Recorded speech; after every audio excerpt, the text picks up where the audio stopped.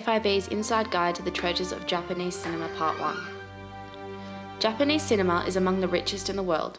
A list of the best Japanese movies could stand alongside a list of the greatest films from any country.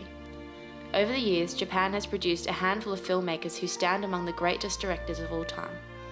Some of the best Japanese movies are quiet independent films, brutal horror flicks, and earnest thoughtful melodramas. Here we present FIB's guide to the 10 best Japanese movies ever made. Ran. Director Akira Kurosawa, year 1985. While there is plenty of debate over what are the best Japanese movies, there is one name that always appears at the top of any list: Akira Kurosawa. Kurosawa is one of the most influential filmmakers of all time. His film, The Seven Samurai, was turned into an American Western called The Magnificent Seven. We got 7? He's got an army! A loose adaptation of Shakespeare's King Lear, Ran tells the story of a king accepting the twilight of his reign and the fact that he may die with his kingdom in turmoil.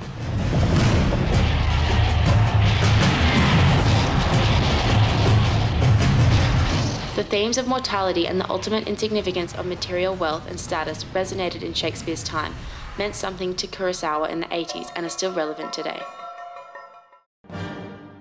Battle Royale. Director Kinji Fukasaku. 人生はゲームです。みんなが必死になって戦って生き残る価値のある大人になりましょう。 Quentin Tarantino's all-time favourite film. Film buffs in the US and abroad helped make Battle Royale a cult classic shortly after its release in 2000. But the film received wider recognition in recent years when people realised that the plot of The Hunger Games was very similar. Battle Royale marked a career capstone for Fukasaku, a prolific talent in Japanese cinema who passed away in 2003. The film follows a class of 9th graders who, thanks to the government's Battle Royale Millennium Act, are forced to journey to an island and fight to the death. Not only is Battle Royale worth watching for its clear influence on so many films, Japanese and American alike, the movie holds up on its own merits. If you can stomach the grotesque, hyper-satirical premise, you will be rewarded with a cinematic achievement that is radically violent and oddly beautiful. Late Spring. Director Yasujiro Ozu, year 1949. If Kurosawa is considered the greatest Japanese filmmaker of all time, then Ozu must be considered a close second.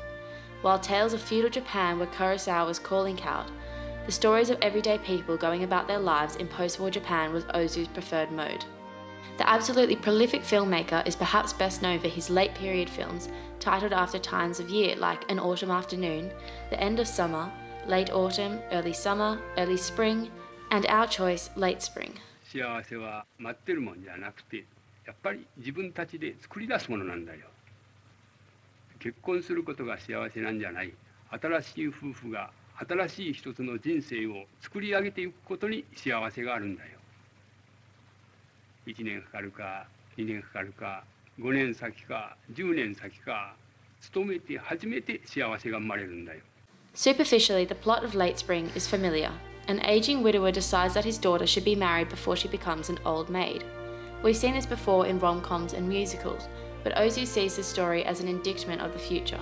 Why should this family do something they don't want to do? Spirited Away. Director Hayao Miyazaki, year 2001. If there is another candidate for the greatest voice in the history of Japanese movies, it is Hayao Miyazaki. To get a sense of just how prolific Miyazaki has been throughout his career, you could call him the Japanese Walt Disney. While Disney generally worked with anthropomorphized animals or household objects, Miyazaki created one fantasy world after another in his many Studio Ghibli films, populating them with some of the most original and stunning images ever animated. We could attempt to describe the plot to you. There are shapeshifters that turn people into pigs and faceless creatures with insatiable appetites, but attempting to describe a Miyazaki film is such a poor substitute for the sumptuous visual beauty of his work that we'll stop at saying that his work is unlike anything you've ever seen and is essential viewing. Mommy! Ah! I'm dreaming! Ah! God, wake up! The Twilight Samurai. Director Yoji Yamada, year 2002. If you want to watch a more recent take on the samurai genre, The Twilight Samurai is a great choice. Though the film doesn't have the same military scope as some of the work by Kurosawa and Kobayashi, The Twilight Samurai is equally interested in the Bushido Code and the fate of the Ronin. Directed by Yoji Yamada, a veteran helmer with over 90 Japanese movies under his belt, The Twilight Samurai not only questions these codes, but it interrogates the samurai genre that Yamada has spent so much time working in. わしを逃がしてくれるか。黄昏。私はそのつもりでガンスター。